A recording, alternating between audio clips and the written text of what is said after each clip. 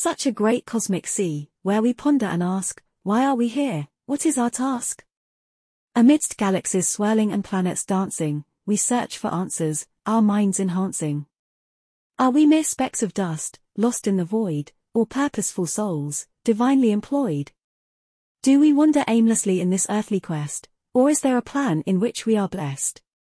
Some say our purpose is to seek happiness, to build a life filled with love and success, to cherish each moment and embrace the unknown, to leave a legacy long after we're flown.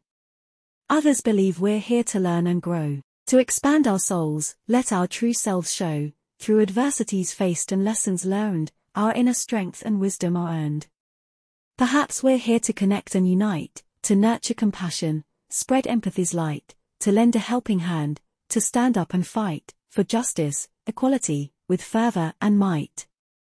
Or could it be we're here to simply be, to experience the world, wild and free, to marvel at nature's infinite grace, to find solace in moments that words cannot trace?